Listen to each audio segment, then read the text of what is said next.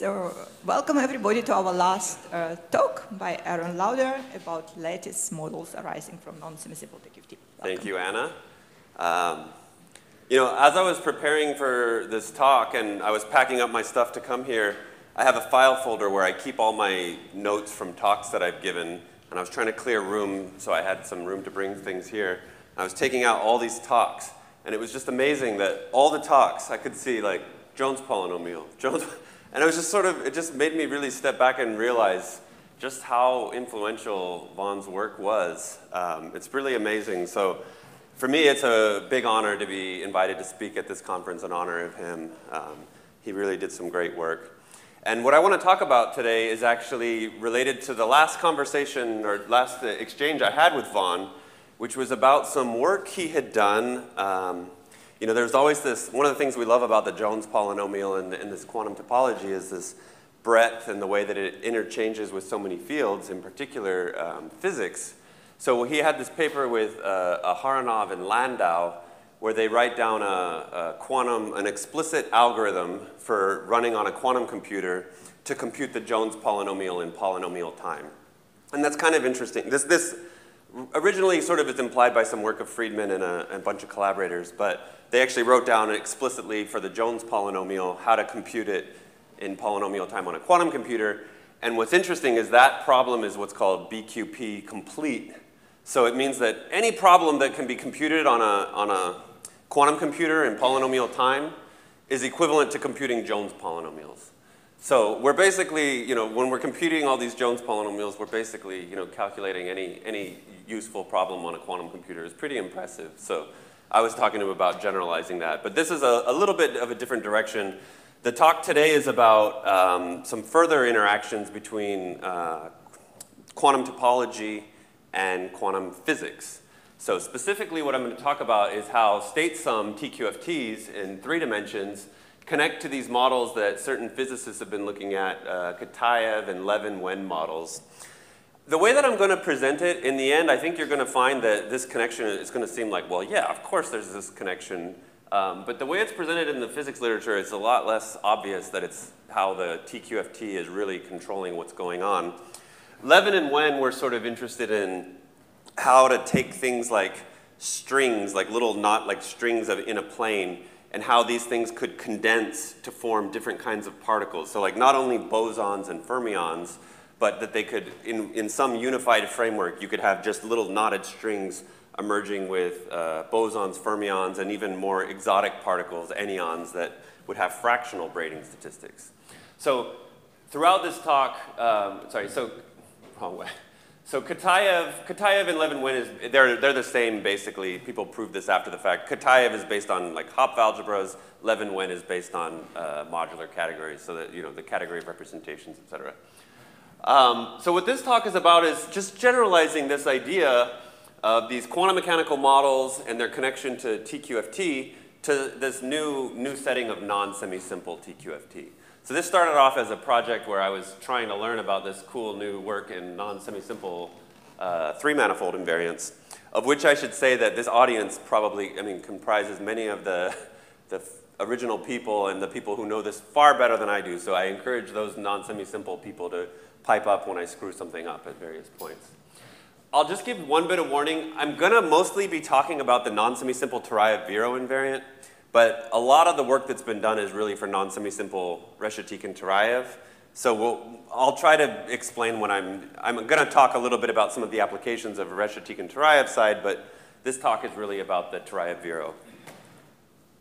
And so the reason that this kind of connection was interesting was that these Kitaev and Levin-Wen models gave these models where you could do like quantum memory or approaches to what's called topological quantum computing.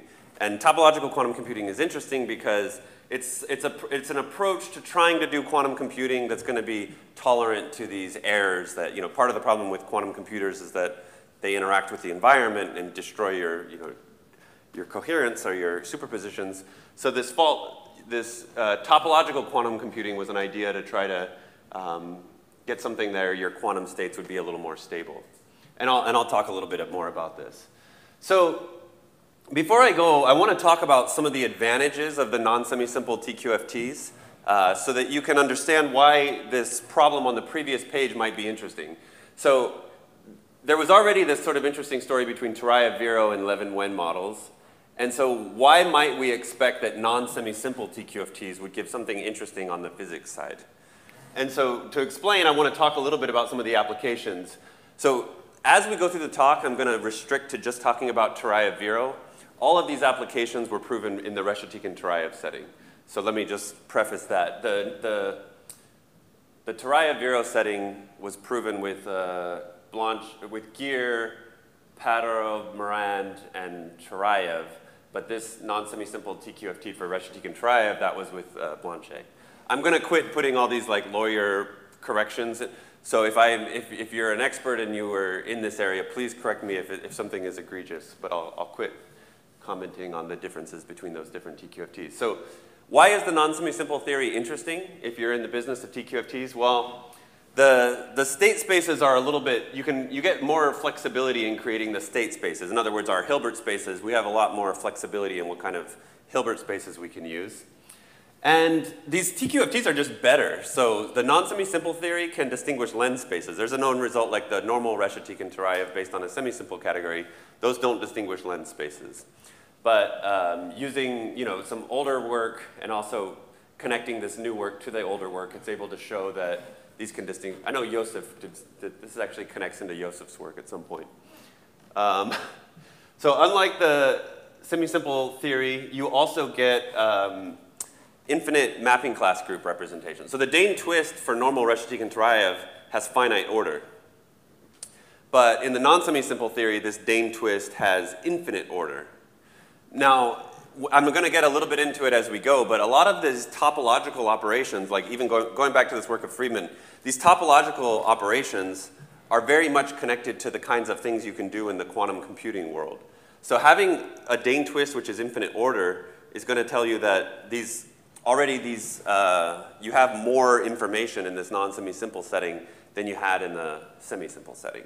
So these are just a couple of the things that are better about non-semi-simple TQFTs. I hope this slide convinces you that, when I give this slide, sometimes I think, well, why the heck was anyone thinking about Reshetikhin and Turayev? It's like it can't tell lens spaces, but obviously we all like Reshetikhin and Turayev invariants, and those gave us a lot of interesting things.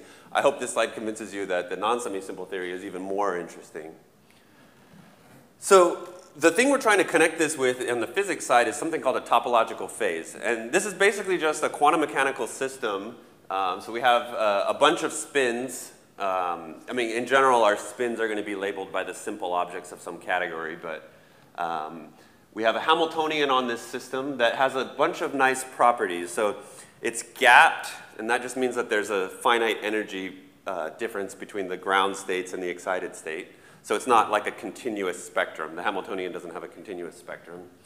It's a local Hamiltonian where the Hamiltonian basically breaks up into a bunch of operators which just act locally on specific sets of spins, so neighboring spins. It's not acting on the whole thing at once. And then in the limit of, in some limits and zero temperature, the quantum mechanical system has a ground state which is degenerate, meaning the ground state is some vector space. And the ground state is actually a topological degeneracy. So it only depends, there's no local perturbations that you can do that's going to change this degenerate ground state. And one of the things that's interesting in these topological phases is that often there are the first excitation, so you're at your ground state, and then you look at what happens at the next excited state. Those excitations act like quasi-particles. And by moving those excitations around, you can create particles that braid.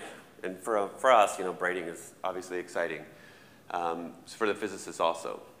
So I'm going to get more into all of these topics. I just want to have a big picture of what our goal was. So the goal is to connect non-semi-simple TQFT to topological phases. So before we do it, I want to tell you about the usual story, because I just learned it somewhat recently over the past year, and I found it to be very beautiful. So I'm going to do like a lightning review of Turayev-Vero, just sort of covering the things that we care about. So Turayev-Vero, you can build, it's a state sum. You triangulate a three-manifold, you sum over all ways of coloring it by simple objects of some category, and your category has to have some nice properties. So the properties that I want to highlight here are quantum dimension, so you have a way of, or sorry, you have a trace. So any map that goes from some object to itself, you can close it off. And the right trace is equal to the left trace. That's what makes the category pivotal. Using that, we can take the trace of the identity matrix and define a notion called a quantum dimension. And these spherical categories are sufficiently nice that this quantum dimension is actually going to always be real. And furthermore, it's actually going to always be positive. So that's one of the nice things about these spherical categories. And then key to the Toraya-Viro construction, you need to have some nice object to associate to a tetrahedron in your triangulation.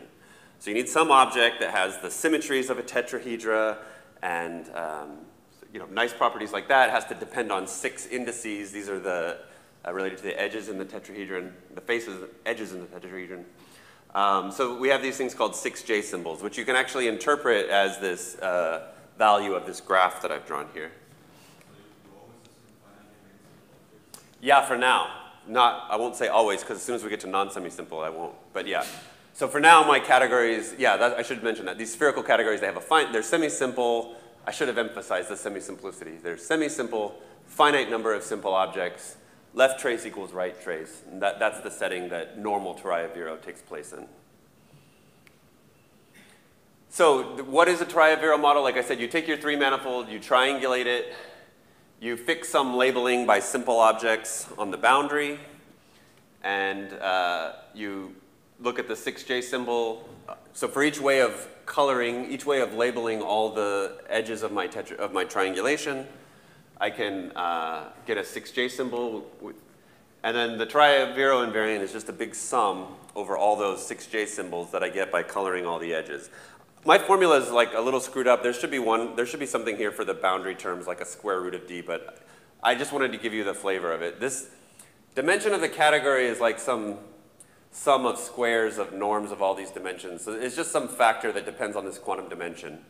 So we sum over all ways of labeling the triangulation, keep the boundary labels fixed, because you fix those. Sum over all ways of labeling, stick in some factor of this quantum dimension for every edge that's not on the boundary, and then take the product of those 6J symbols for every way that we colored.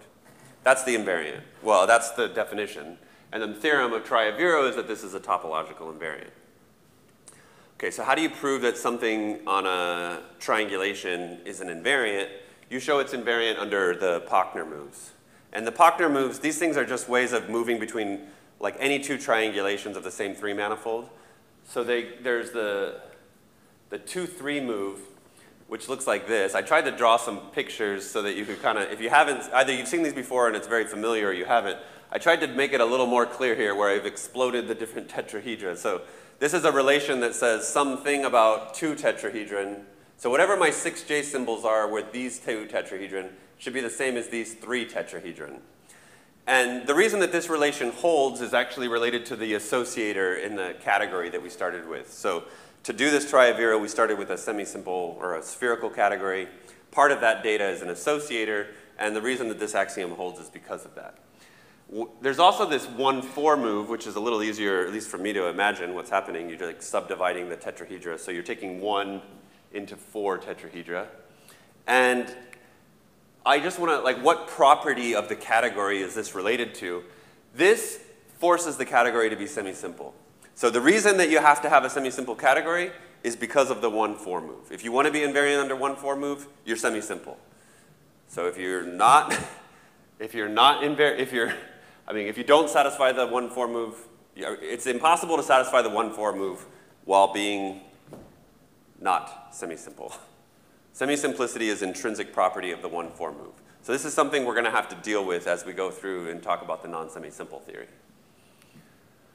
So that's the Toraya-Viro theory. How does the Toraya-Viro produce a topological phase? How are we going to build some quantum mechanical system out of Toraya-Viro theory? So the way you do it is you fix some surface. So now we're just talking about 2 dimensions. Forget about the 3rd dimension for now. We live on some surface. And we triangulate it, and we look at the dual graph of the triangulation. So this is going to be where our spins live. They're going to live on the edges of this dual graph. And if we were like some of the physicists like to just like fix a honeycomb lattice or something like very regular to where you can write down nice formulas. We don't need to do that. Just take any dual graph. We're going to label the edges we're going to fix some spherical category with a set of simple objects. And we're going to form a local Hilbert space. So the Hilbert space of each edge is just going to be c to the n, where n is the number of simple objects. So basically, it's just the vector space spanned by the set of simple objects, each edge. And then I can get a basis for this vector space by just saying, like picking a simple object. And I'll use this physics notation with the kets to say, like, I is the simple object v sub I. So this is a nice basis for my each edge. And then my total, oh, weird, okay. The total Hilbert space is just going to be the product, or the direct, I think that should be a tensor product. Tensor product over all edges.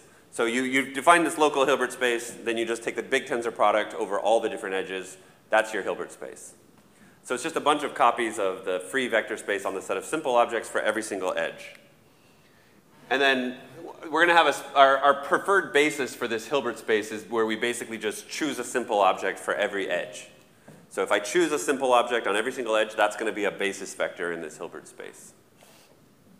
And I want to have a rule that this orientation, there's a way to get this orientation from the triangulation, but let's just assume the dual graph is arbitrarily oriented. I need the rule that if I reverse the orientation, I switch the simple object to its dual.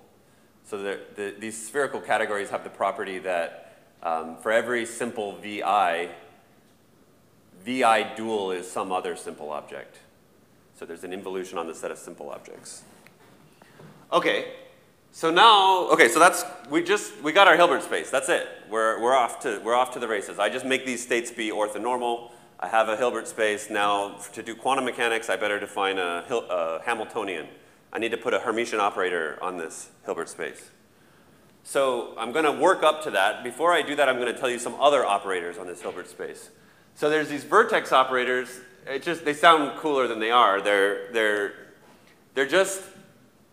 They take in a state and spit out a delta function where if this branching is allowed, in other words, if Hom in the category from 1 into this tensor product is non-zero, it spits out the identity. And if it is 0, it spits out 0. So on a given state like this, it just acts by either 0 or 1. It acts by 1 if this is a good branching, or 0 if it's a bad branching. And of course, if like that rule that I told you on the previous slide, if any of these edges are going the other way, I just switch VI with VI dual, and it just, so there's that's some operators that we can put on this Hilbert space. So yeah. Yeah, thanks. I'm assuming, for this talk, I'll assume multiplicity 1, but there's nothing in principle about doing the higher multiplicity case. It's just the bookkeeping gets more. Yeah, that's a great question. Thank you. So one thing that's interesting, or I just want to point out, these operators are projectors. It's pretty obvious. If I do them twice, I'm going to get the identity, or I'm going to get back the same thing as doing it once. They're mutually commuting. If I do a delta function on this vertex, a delta function on that vertex, they commute. It doesn't matter. So one thing that I want to comment on is that if you look at the simultaneous +1 eigenstates of all of these operators, so the place where all of these operators have, they're projectors, right? All of these, so projectors have eigenstates +1 and 0. So if I take the simultaneous +1 eigenspace, the place where all the QVs act by 1, that's going to be the space of ribbon graphs on this surface.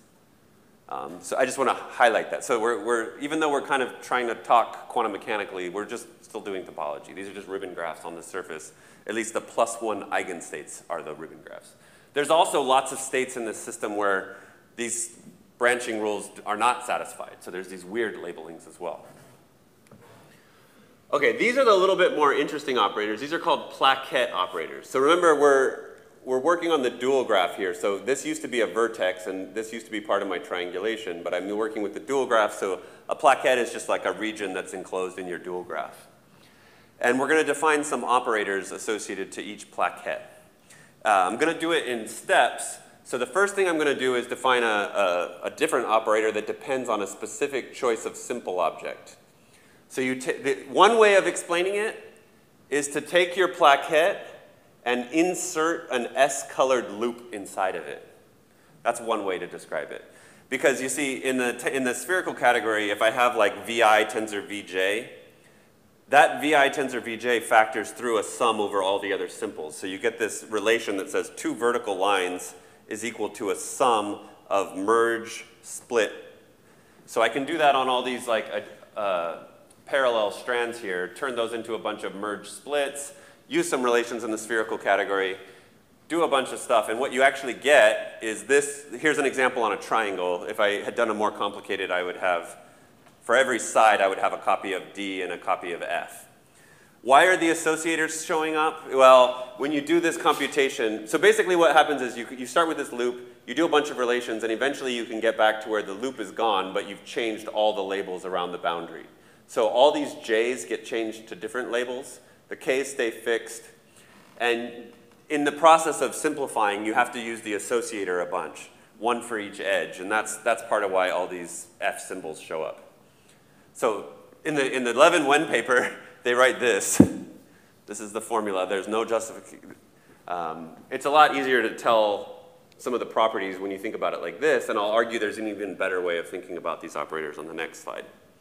Any questions before we go on? Okay, so we're working up to we're just defining a bunch of operators on our Hilbert space. So the operator BP, the one that I'm the most interested in, is going to be a sum over all those simple objects of some quantum dimension, so this quantum dimension is showing up here, times the plaquette operator labeled by S. So if you go back to the previous slide, sum over all S of simple objects in the middle here, with a normalization of the quantum dimension of S.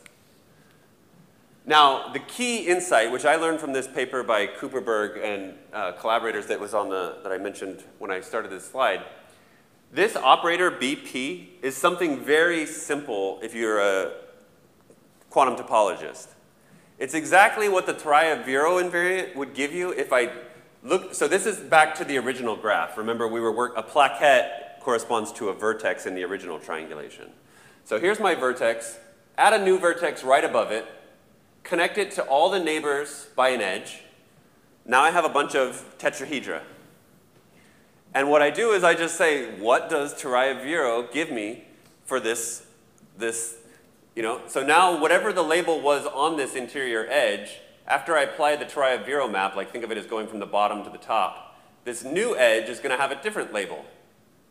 And that different label is exactly what we saw on this previous thing. So like if you look here, I started with something labeled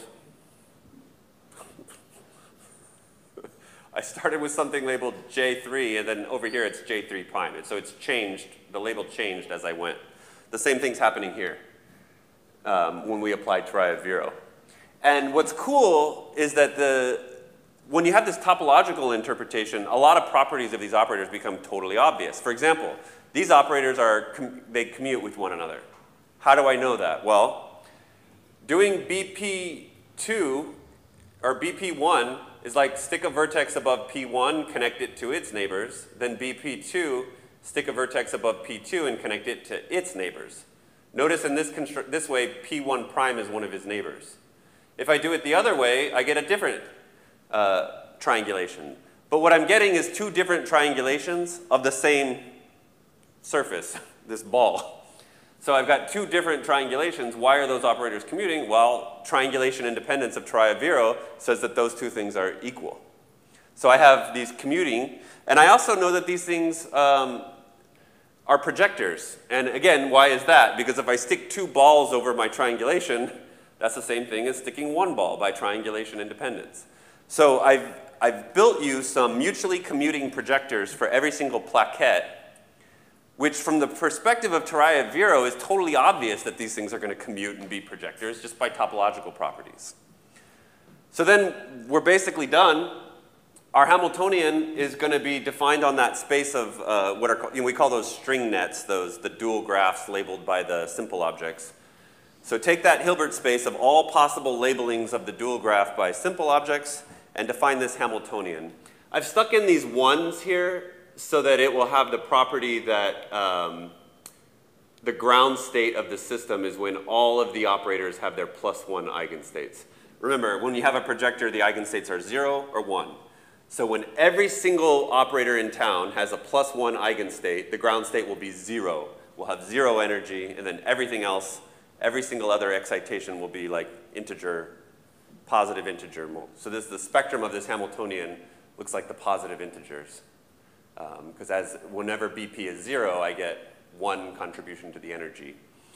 And the theorem is that, okay, this theorem is gapped. It's gapped because there's clearly a gap between 0 and 1, right? Like each excitation is 1 unit higher, so it's gapped. It's local. Each of these plaquette and vertex operators is acting on only a local set of spins. It's exactly solvable, and it's what's called a commuting projector Hamiltonian because it's defined by a bunch of commuting projectors. These have some especially nice properties. And one thing that I should mention, I mean, we're doing quantum mechanics, so when you learn, the first thing you learn is like, oh, your Hamiltonian, it needs to be Hermitian in order to have, real eigenvalues and, so that where you can make sense of probabilities and things like that. So to prove that this Hamiltonian is Hermitian, you actually have to have a unitary or Hermitian semisimple category, actually unitary. So there's this idea about unitary TQFTs. When you're working with one of those, then you can use that to show that your Hamiltonian is Hermitian. And it's a not too difficult computation using the structure of the Hermitian structure on the category. And before I do that, let me just ask at this point if there's any questions. So to define quantum mechanics, I need a Hilbert space, I need a Hamiltonian. We've defined both of those from Turayev-Vero theory. And the way I presented it is kind of, I don't know how your impression is, but to me it seems kind of like, yeah, it's not that cool. Like, you just built a quantum mechanical system that's,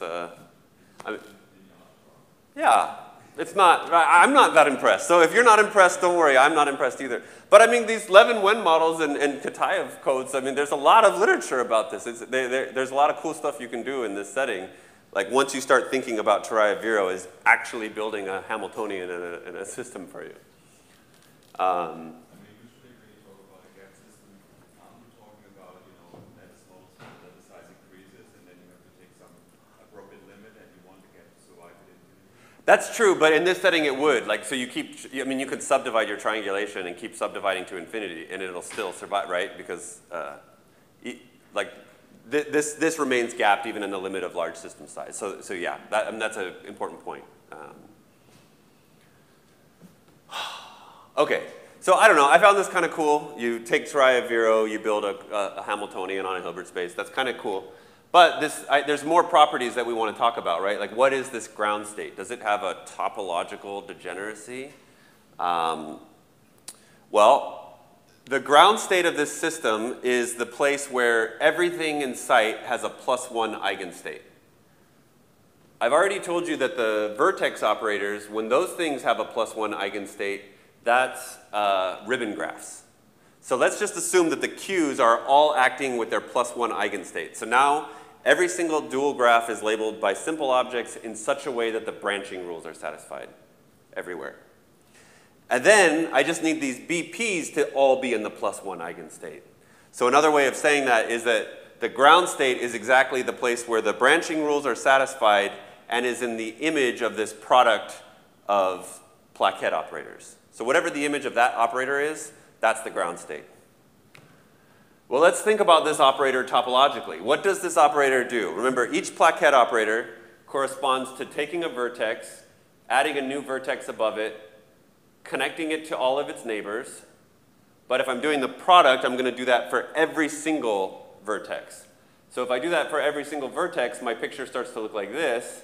And what you see is I've just built a triangulated cylinder over my surface.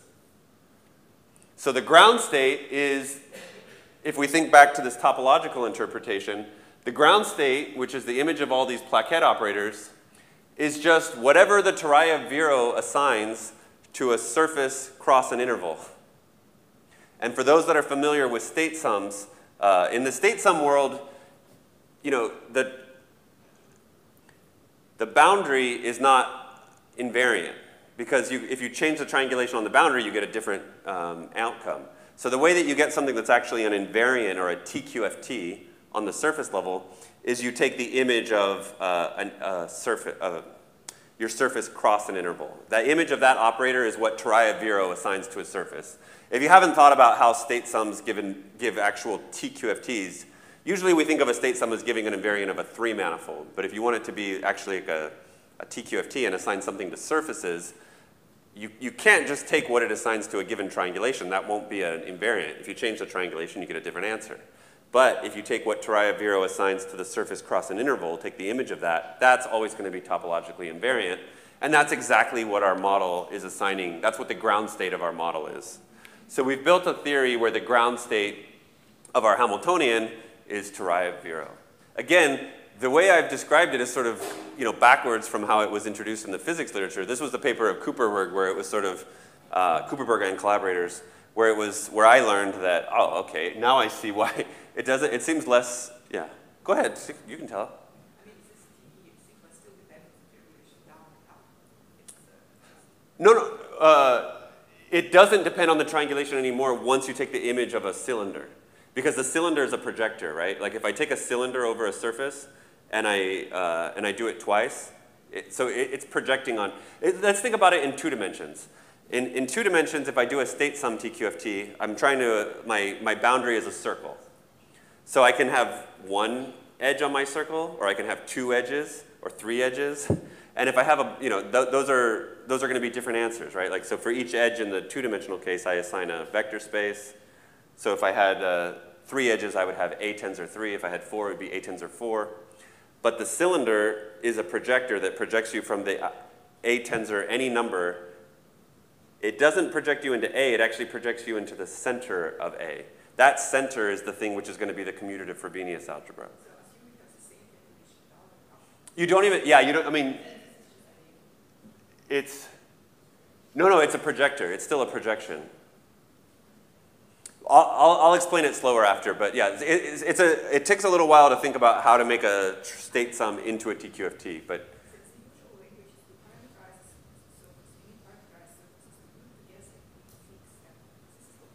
Yeah, that I talked, but I mean, if you want to, okay, yeah, let's go, yeah. Okay. So anyways, hopefully we agree that what Toraya-Viro assigns to a surface in a way that needs to be triangulation independent, so not like some fixed, if I want it to be completely triangulation independent, I need to take the image of a cylinder, and that's exactly what the string net Hamiltonian's doing. That's the reason why your ground state is a topological invariant.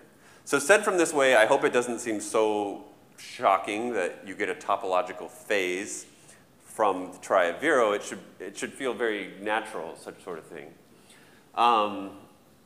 So one thing that's cool about these things is that these Hamiltonians, the excitations in these models, like so that would correspond to a place where we're not in an eigenstate of BP, like where it's projecting onto 0. The excitations are going to often have non-abelian braiding statistics. Why is that? These excitations are kind of like punctures on the surface, and in Toraya-Viro, as we're braiding them, it's just the braiding from our sphere, if we're working with the spherical category, it's technically the braiding coming from the double of the double of the spherical category is a modular tensor category. That modular tensor category has a braiding, and that's exactly, all these quasi-particles are basically labeled by simple objects of the double, and so that's why we see non-abelian statistics showing up from these models. And I guess the key point is when C is unitary, braiding of these particles is also going to be unitary. And this is how why people think they can use these for quantum computation. You take these excitations, braiding these excitations is a unitary operator. Well, if you can generate enough unitary operators, you can perform any computation that you want. And the nice thing about these topological braiding is that local perturbations aren't going to change the ground state, this topological space. So when you're doing these different gates to do your computations, you're unlikely to get an error because the braiding is only sensitive to the topology. It doesn't care about the dynamics or geometry or anything like that. So this is this is just trying to explain a big picture where topological quantum computing, topological phases come from triad-zero theory. And then, so this is the story that we'll generalize now. Before I go on, is there any questions about this?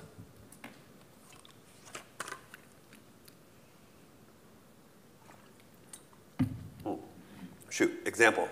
Where do examples of these things come from? I've been talking about spherical categories and all that. It's a little abstract. One of the best examples is SL2 at a root of unity, where you take the small quantum group where e to the r, f to the r is 0. This thing is still a Hopf algebra. We studied representations.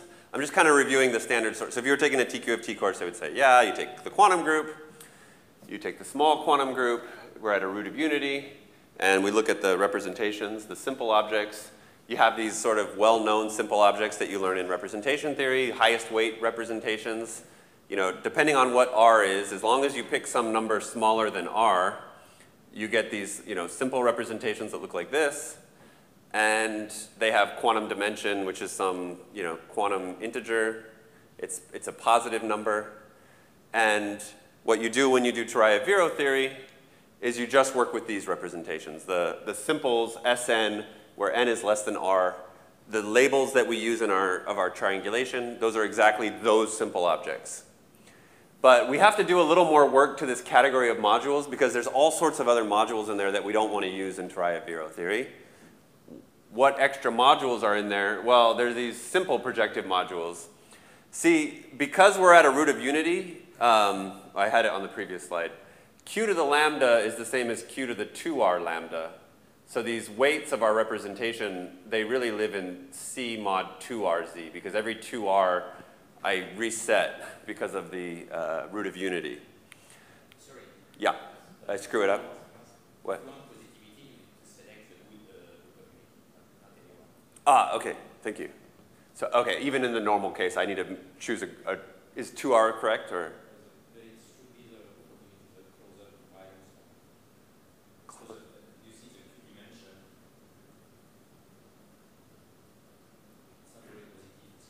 Oh, depending on n? Depending on the choice of the two. If you take a different primitive n foot, you have to choose the right one. I see. Okay. All right. So if I'm careful with my root of unity, then this number will always be positive. Yes. Okay. Thanks.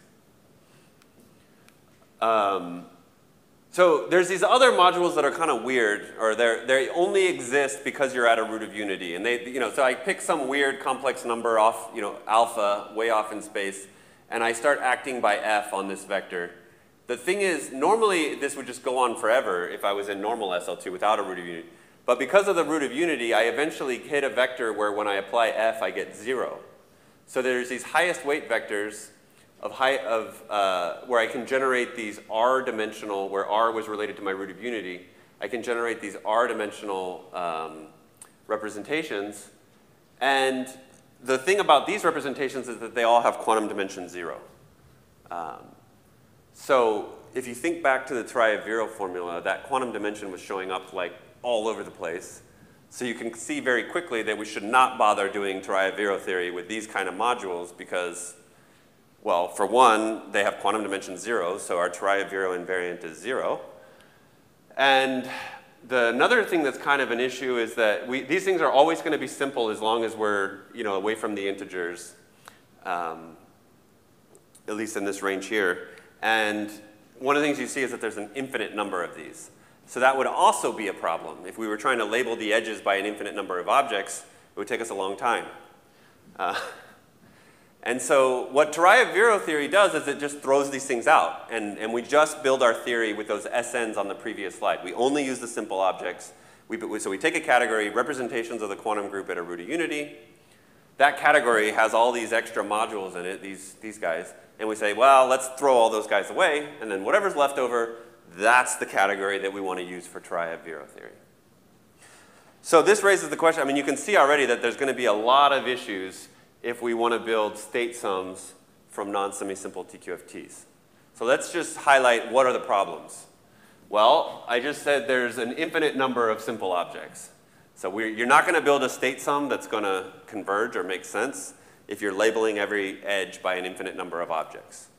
So I'll talk a little bit more about this, but there's some idea of adding a grading to the category and using a cohomology class to help you select a finite set of objects. So even though there's an infinite number, if there's a nice grading on your category, and you have this cohomology class, so that will assign a group element to every edge, I can grab that group element and select a set of simples that live in that graded piece, and if that's finite, then I'll have at least a way of choosing a finite set of labels.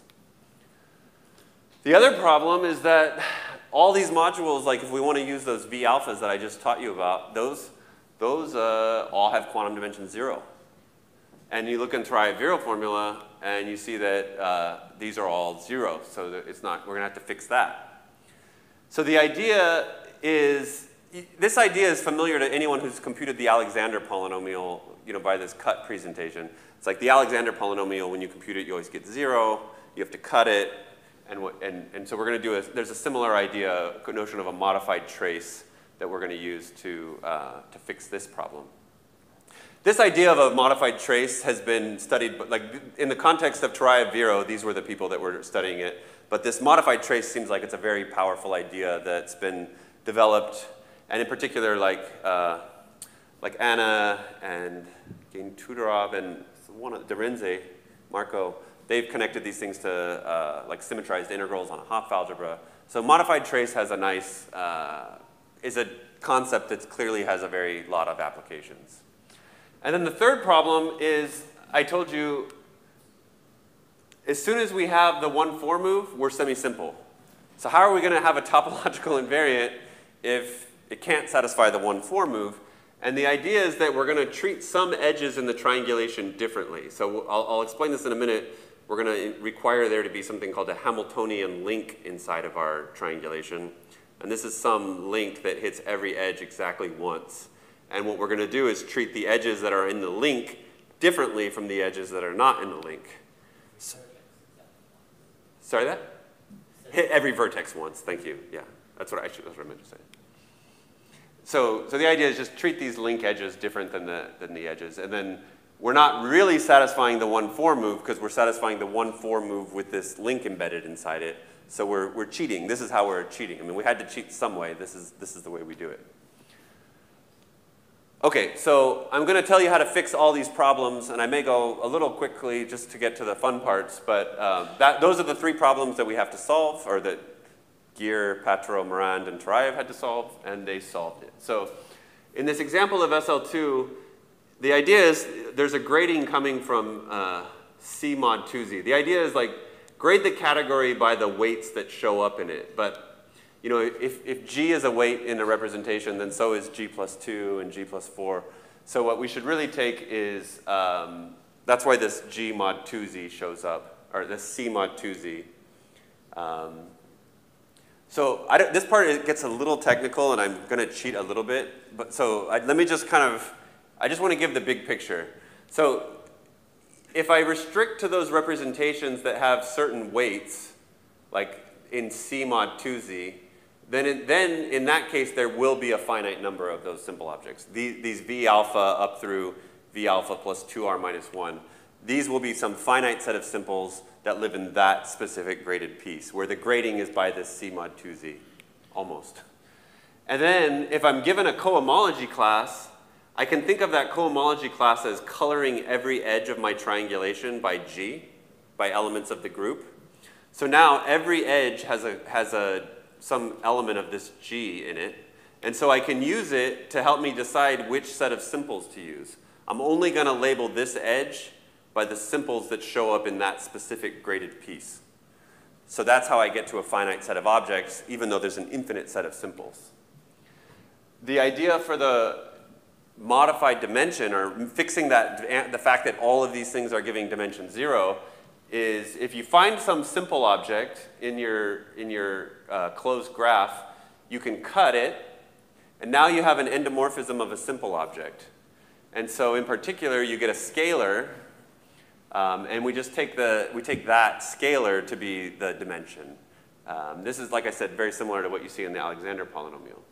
So the definition of a modified trace or modified dimension, we're going to pick some subset of simples of our category. It doesn't have to necessarily be all the simples, but at least on subset of the simples, we need a map from that set into C, non-zero, hopefully. It should be the same on a vector and its dual, on a representation and its dual. If two representations are isomorphic, you should get the same answer. And this one is the one that when I first saw it, I thought, well, how in the heck are you ever going to check that? You want it to be the case that if you cut any ribbon along two different simples, that you get the same answer. So like, it shouldn't depend on where I cut it. And you need to check that for every single ribbon graph that ever existed. So just once you're done checking, let me know, and then we'll know we have a dimension. Luckily, these guys didn't just write this definition. They came up with a bunch of technology to help you actually prove that something's a modified dimension.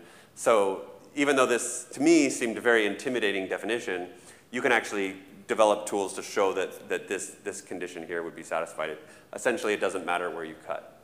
And so an example, this SL2 example, the modified dimension, remember the normal quantum dimension of these things are 0, but the modified dimension looks like this, q to the alpha minus q to, so with this r here. So we get something non-zero, but something which can sometimes be negative. And then we also include this data of a Hamiltonian link inside of our triangulation, hits every vertex once. And the idea is that if we have a manifold with boundary, then this thing will be a graph instead of a knot or a link. But for simplicity, we can assume that this graph is hitting the boundary transversely. So there's no link edges that are on the surface on the boundary for convenience.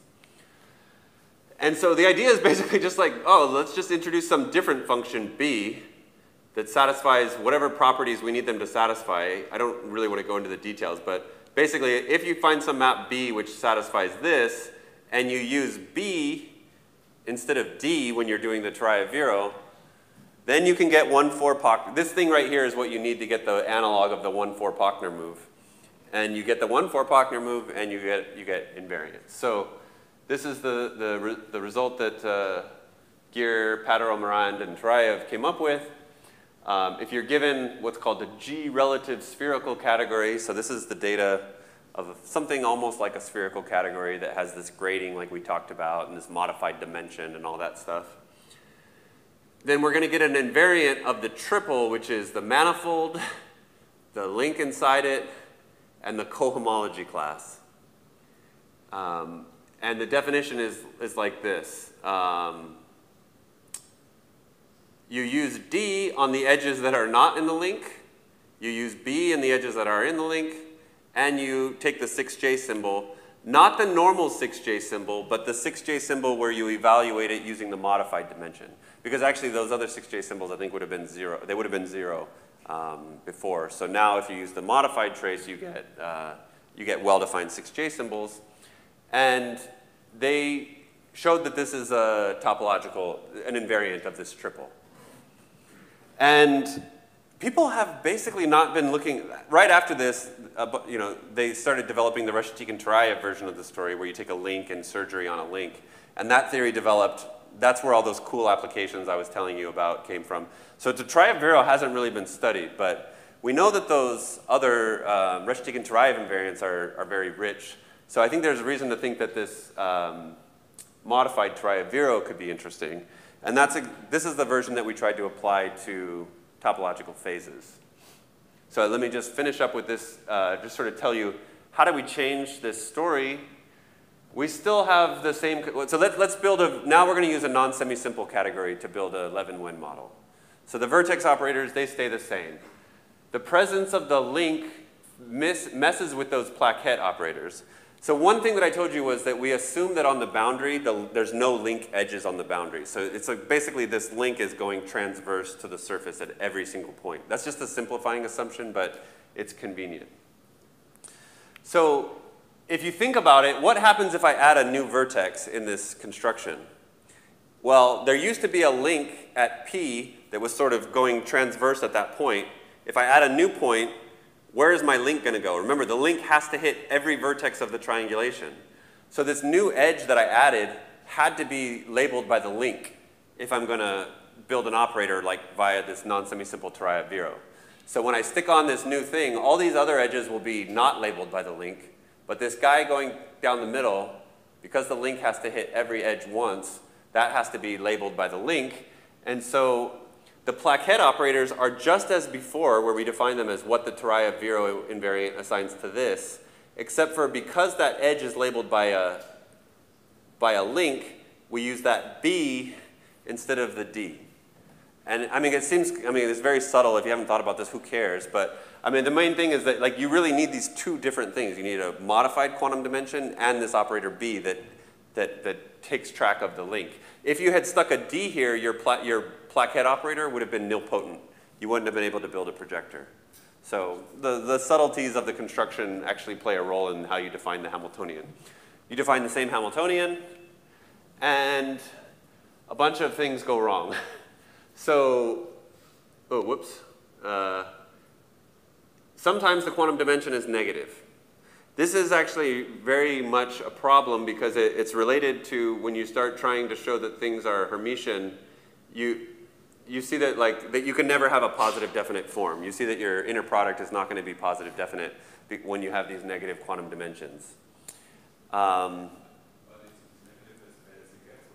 Negative is as bad as it gets. Well, okay, one thing is we restrict to simples that are labeled by alpha real. So we do have to restrict alpha to be real. So we're forgetting a lot of complex things. But there's something weird about our system is that it does have a positive spectrum. The Hamiltonian that we write down, it does have a positive spectrum. There is a way to think about normalizable wave functions, but it's not Hermitian. It turns out there's a notion that physicists have considered. It's called pseudo-Hermitian. I don't know what happened to my transitions. Pseudo-Hermitian is exactly this phenomenon. Even going back to Dirac and Pauli, they were considering quantum mechanics where you had an indefinite inner product.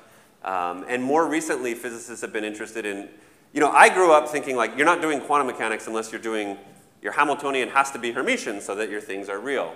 But more recently, people have been looking at things like PT-symmetric quantum mechanics, where you relax the condition that the Hamiltonian is Hermitian, and you just require it to be PT-symmetric. So there's all sorts of investigations into relaxing. Because, like I said, we have a positive real spectrum, even though our Hamiltonian wasn't Hermitian. So there's this theory about this, and this pseudo-Hermitian is basically, you assume you have some invertible Hermitian operator, H, on your Hilbert space, that once you conjugate by that map, then it's Hermitian. So you kind of define your Hermitian adjoint as a slightly different thing. It's H, but conjugated by this eta.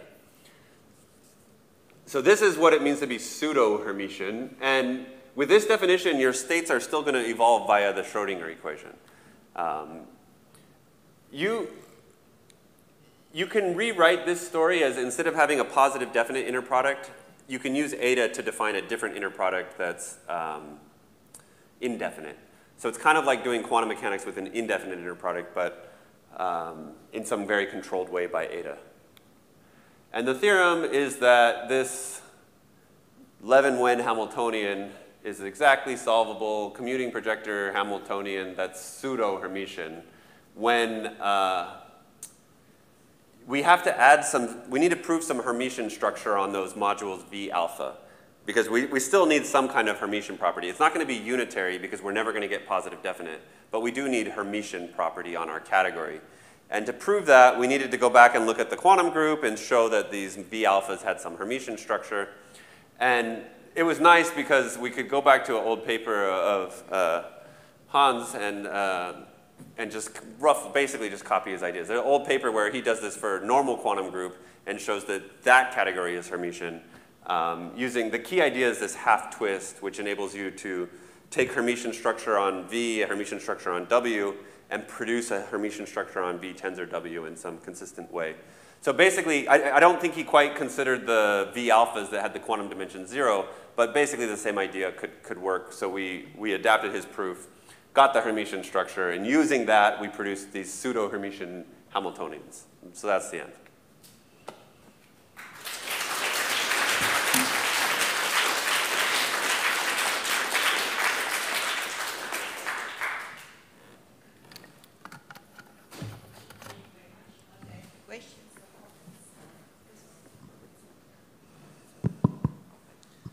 Yeah, sorry, a very naive question. What is this interpretation of the pentagon equation of the Park-Nav moves in these topological phase models?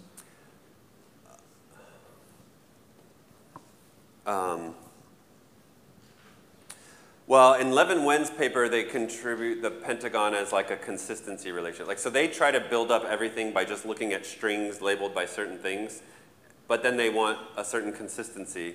And when you draw something that looks like the pentagon equation with graphs, you know, like a branch with four branches and different ways of applying associator, you see that you need a consistency relation. So at least in Levin-Wen's paper, they build out of consistency. Sorry, so this is not some kind of integrability condition? Or no? No. Okay, thank you.